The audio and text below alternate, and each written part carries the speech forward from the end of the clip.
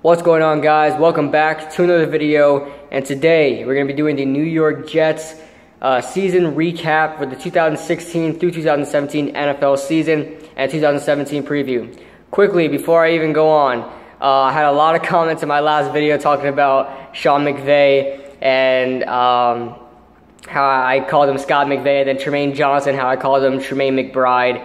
Listen, I was extremely tired that day.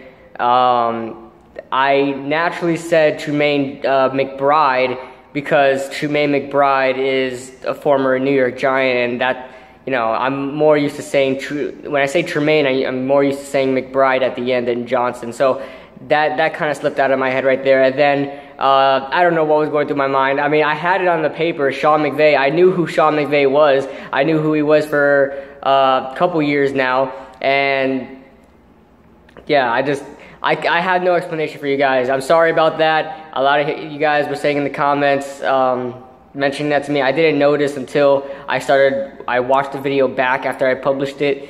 But I'm sorry about that, guys, and I hopefully that doesn't happen again. I've actually had that happen to me a couple times in other videos with other people, but I don't think a lot of you guys noticed because I ramble on all the time. I don't think you guys, pay attention to 100% of what I say, and understandably because I talk a lot. But yeah, you guys got me on that one. But I'm sorry about that, guys. All right. So New York Jets. The beginning of the season, the New York Jets, I thought the New York Jets were going to have a better season with Ryan Fitzpatrick coming back. Now, I think when I made the prediction, Ryan Fitzpatrick wasn't actually signed yet, but I had the feeling that he was going to be signed. He basically stood out the whole offseason for $12 million and wound up stealing $12 million straight from the New York Jets front office because he did absolutely nothing. He was part of the quarterbacks that just didn't perform this year for the New York Jets, and the Jets really need to target a quarterback coming up in the offseason, and I suggest they draft them. They have to draft one. They can't keep dealing with these quarterbacks that are somewhat good, and maybe they can get them somewhere, just like the Texans. They need to get a franchise quarterback, someone that they can keep there, someone they can build around for quite a long time. Ryan Fitzpatrick, I mean, I could see what they wanted. They had a good team around him, and they knew that he was going to be a long-term answer, but I guess they just wanted to get a playoff run going or whatever. They could have, like last year they could have, but this year they just didn't get it done. They were very bad, and it's just not just the offense's fault. The defense played pretty bad this year too, but they definitely underperformed compared to 2 years ago. So yeah, I had them going 9-7 in my prediction. That's pretty much why I thought, and Ryan Fitzpatrick, I thought Brandon Marshall and Eric Decker would come out and perform like they did the year before that. They were statistically the best wide receiver duo in the NFL. And then the defense, I thought the defense was going to be top-notch like it was the year before, but it wound up not being so good. They were 28th in points allowed this year, average points allowed. So 28th in the league, and Darrelle Revis is falling off a cliff. We'll get into Darrelle Revis later with his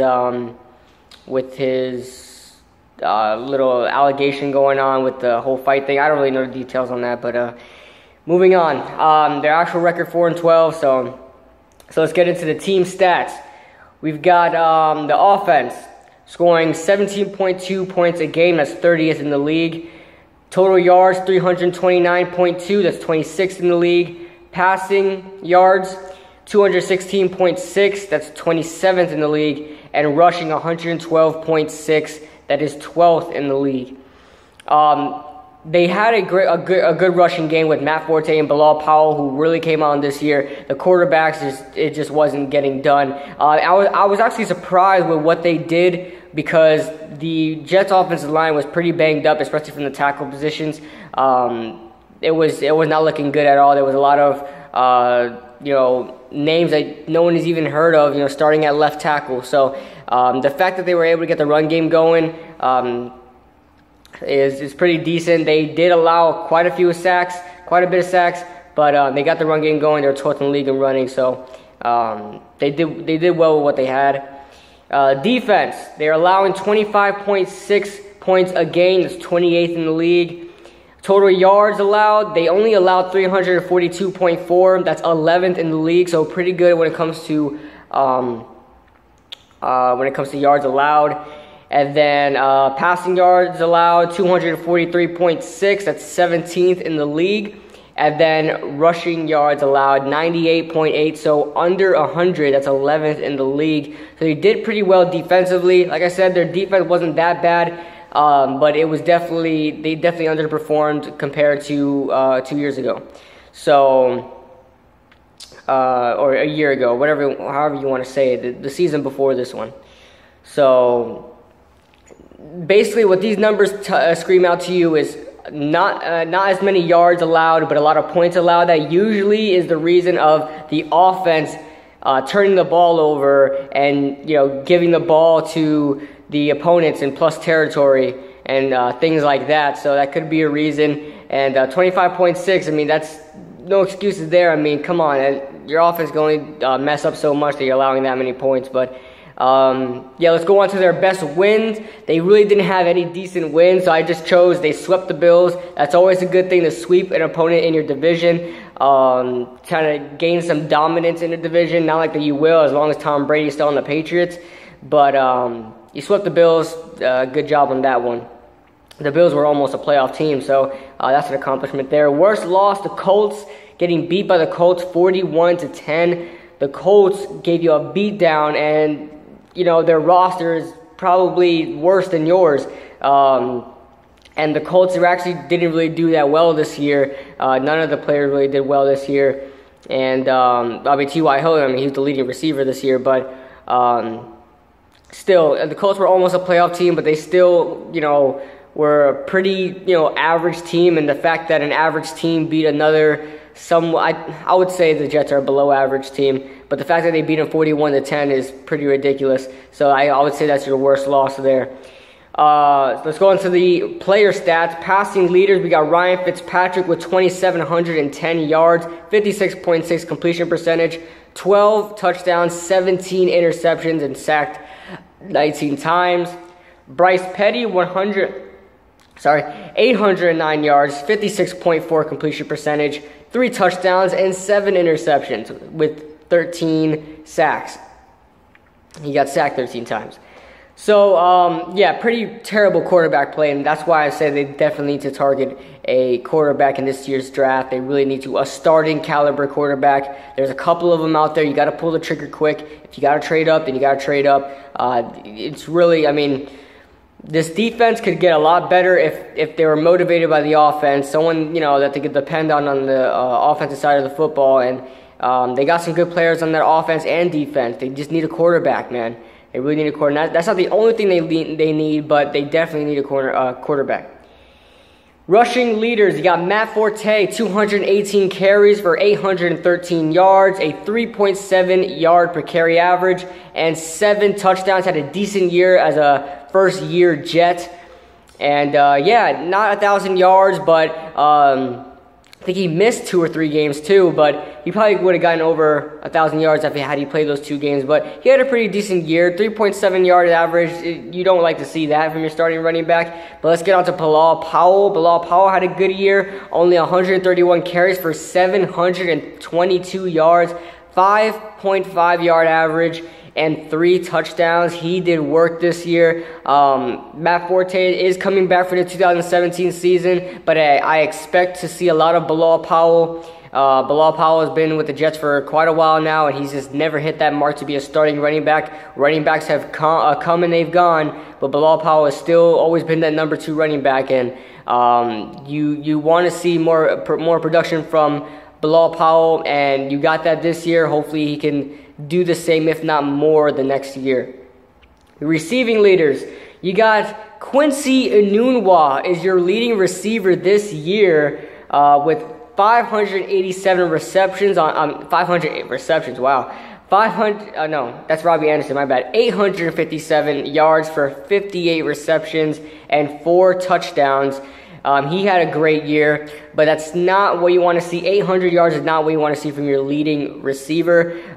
Quincy Enunwa is a good receiver, don't get me wrong. I mean, but that's not, I'm not even saying it as if it's his fault, but definitely Brandon Marshall should have stepped up, gotten more yards, so on and so forth. He was a second leading receiver with 788 yards with 3 touchdowns. Then you got Robbie Anderson. I believe he was a free agent, undrafted free agent. He did very well this year for an undrafted free agent. 587 yards on 42 receptions and 2 touchdowns. And then you got Bilal Powell and Matt Forte combining for just about 600 yards receiving and 3 touchdowns. So they did pretty good work when it comes to the receiving game as well as the rushing game.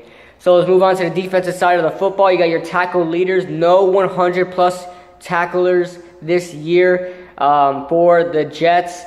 But David Johnson was their leading tackler with 95 tackles total. Moving on to the sack leader, you got Leonard Williams, who is a complete beast. Didn't have the great year he was supposed to have in his rookie year, but really came on this year.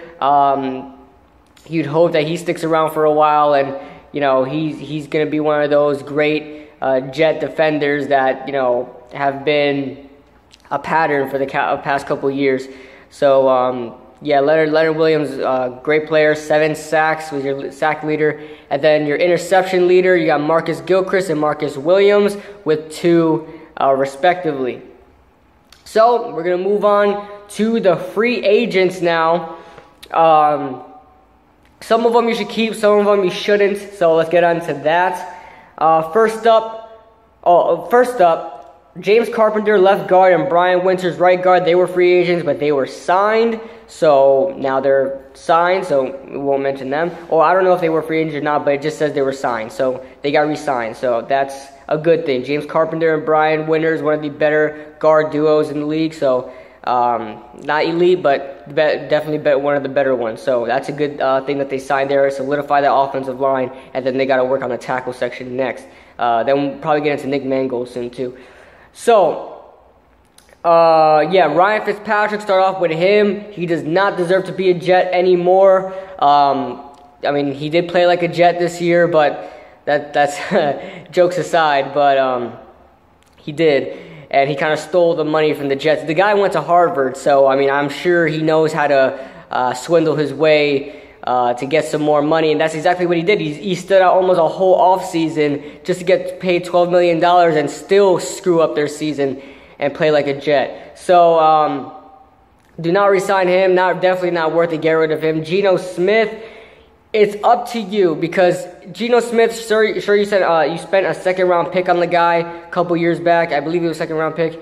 And not that if you re-sign him that he's going to come out as your starter, but you definitely, when you do draft a quarterback, which you should definitely draft a quarterback. If you do draft a quarterback, matter of fact, I'll say when you do, because you've got to. When you do draft a quarterback and he is supposed to be your starter for you, you do want somebody that knows the system a little bit more, a veteran experience, just in case things go wrong. I know Geno Smith isn't very good, but it's better than nothing. It's better than picking somebody up off the streets. Geno Smith has had some success for you, like in his rookie year. Has he been elite in any kind of way? No. But still, just keep Geno Smith. If things work out really good in the preseason. Your quarterback that you draft is playing really well, whether it be Deshaun Kaiser, Deshaun Watson, Mitch Trubisky. If they play really well for you in the season, in the preseason, then you could let go of Geno Smith, sign him for a 1-year contract just as a preseason deal. I'm sure he's not going to care too much about that, because I don't think anybody else is going to pick him up in the league. He'll probably be a backup, and I think the only chance he has being a starter is still with the Jets. So very slim, but yeah, I'd say keep Geno Smith, but if you get rid of him, I could see why. So that's that. Kellen Davis, he's old, get rid of him. And also Severian Jenkins, I don't see him on the free agent list. I think he's a free agent. He should be, because you guys picked him up in the season. But anyway, definitely keep Austin Severian Jenkins. He's a good talent. Is he anything crazy special? No, but he's better than any of the tight ends you have on your roster. So definitely keep Austin Severian Jenkins and get rid of Kellen Davis. Next, Tanner Purdom, long snapper. It's up to you. Who cares? Bruce Carter, inside linebacker. I say you keep him because this inside linebacking core is going to need some competition. Definitely. Darren Lee, your first round pick. Pretty underwhelming season. He's somebody that I really wanted the Giants to pick up because I loved his pass coverage ability and the fact that he's an all-around good middle linebacker, but he definitely did not show that this year. I'm pretty happy that we didn't pick him up. And then you've got David Harris, who's your leading tackler, but he still didn't do very well. That inside linebacker duo really didn't do so well, so I guess you want to keep Bruce Carter for some competition. So yeah, if you get it for some small money, then keep him, let him compete. Moving on, Benjamin Ijolana, he's a tackle. He's a backup tackle. He could definitely keep him because he did start for you in a couple spots, like right tackle and left tackle, when there was injuries, and he actually played pretty well. He didn't play pretty bad. So definitely keep him. Use him as a swing tackle. Should things go wrong and on that offensive line, he should be the first one to respond, and you put him out there. So keep Benjamin Ijolana. And then Corey Lemonier on your outside linebacking core. You can get rid of them. I could think you could pick up more talent. And there are definitely some talent here on that outside linebacking core that Corey Lemonier is pretty expendable. Moving on to Antonio Allen. I don't know. Just keep him for now because Darrelle Revis, who knows what's going to happen with him. I think even if he does stay with the Jets, he's probably going to get cut. I fully expect, as a matter of fact, to get cut after what happened with his situation and the fact that he's probably going to be moving to safety. They really don't need a safety right now. Marcus Gilchrist and Calvin Pryor are pretty good. So you don't need Antonio...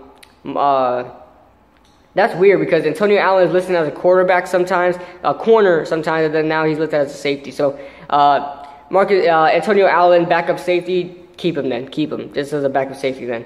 Sorry, guys, because it's saying cornerback on one website I went on and free safety on the other. So, Josh Martin, outside linebacker, get rid of him. Moving on. Definitely you could pick up better talent. Let's go on to the draft. Before we get on to the draft, your past draft, let's get on to your top 5 needs this year. You've got quarterback, definitely. You've got wide receiver because Brandon Marshall, he may get released. We'll see what happens with him. And then Eric Decker, he's not a number 1 wide receiver in my opinion. And then you got some talent in the depth part of your wide receiving core, but nobody in that intermediate level, like a 3rd wide receiver, 4th wide receiver talent. Robbie Anderson is pretty good for you, but you want to get somebody else in there. Devin Smith is pretty good. You want to get, none of them really have shown that they're, starter level talent. Jalen Marshall is pretty good, undrafted free agent that you guys found out of Ohio State. But still, I think you should definitely get some more wide receivers there. You need some more, top talent there. Because it's pretty even there. It's pretty even as far as talent. It's pretty back heavy, so front heavy with Brandon Marshall and Eric Decker. Then the rest of the people are kind of just So moving on, cornerback is definitely a need. You got probably your best corner because I assume Darrelle Revis doesn't stay there. If he does, he's still not good. Your best corner we're looking at is Buster Screen. That little dude, probably mostly used as your slot corner, so you definitely need a corner there. And yeah, moving on, and then offensive lineman too. Definitely gotta work up on getting a replacement for Nick Mangold. He could get released. We could probably see him getting released this year, just for cap reasons. Got injury problems with like Ryan Clady and things like that. And then Brino Giacomini. Better tackles, but they're injury prone. You can definitely work on the offensive line a little bit more. Get some more depth in there, whatever you need to do. Inside linebacker is another one as the last need, is because that linebacking core is pretty good on the outside, but the inside definitely has some potential, but not enough production. So go ahead and get yourself another inside linebacker and get some competition in there. Look at your draft. Your draft was Not really good at all, actually. I kind of liked it in the beginning with Darren Lee, Jordan Jenkins, but Christian Hackenberg, that's probably one of the worst quarterback picks I've seen in a while. Christian Hackenberg, I had as one of the worst quarterbacks I had coming into the draft last year. I just hated his accuracy. A lot of people were saying he was going top 5 before that college season started, and he really didn't show up to be very great. I fully expected him because I knew somebody was going to pull the trigger on him. There was talks during the draft that the Broncos would pull the trigger on him in the first round. I don't know what the Jets were thinking. I mean, they know more than us when it comes to who other teams were looking at. But I assume that other teams were looking at Christian Hackenberg in the second round, that they had to pick him up, or the third round, that they had to pick him up. I did not expect Christian Hackenberg to go in the third round. I thought he's a 4th round, 5th round pick in my opinion, and he showed that this year. He didn't do anything. So, and then he didn't have a decent preseason whatsoever either. So that's that. Darren Lee did not have a good season. Only had like 73 tackles, a sack. Well, 73 tackles was second on the team, but that's not really saying much. They didn't even have a 100 plus tackler this year. So, and then Jordan Jenkins, 41 tackles, 2.5 sacks, 1 fumble. That's all right. Justin Burris, he had an interception in the 4th. He came out of the 4th round. Brennan Shell, he's not very bad. He's a good backup depth tackle. He did start in some games. I believe at right tackle. So, Locke Edwards, you drafted a punter. I mean, I can't complain about that in the 7th round. And then Sharon Peak, he had 19 receptions for 186 yards. So he had pretty good production for a 7th round pick. That's not bad at all. So all around, their draft wasn't very good in the top, but towards the end, they got pretty better. They got some, I'm not going to call them gems, but, players that they could use that they drafted late in the draft. So that's the Jets season recap and 2017 preview. Let me know what you guys think in the comment section below. What do you guys think the Jets are going to be next year? Are they going to be the same team they were this year, 4-12 team, playing like Jets? Or do you think they'll, make a comeback with a quarterback? And who do you think is the best quarterback that could fit the Jets in the draft? I'm talking Deshaun Watson, Deshaun Kaiser, Mitch Trubisky, or any of the other like Davis Webb or whatever his name is, or Mahomes or something like that. Who do you think is probably the best quarterback that will fit the Jets in the upcoming 2017 draft? That's all I got for you guys today. Let me know what you guys think in the comments below, and I'll see you guys in the next video.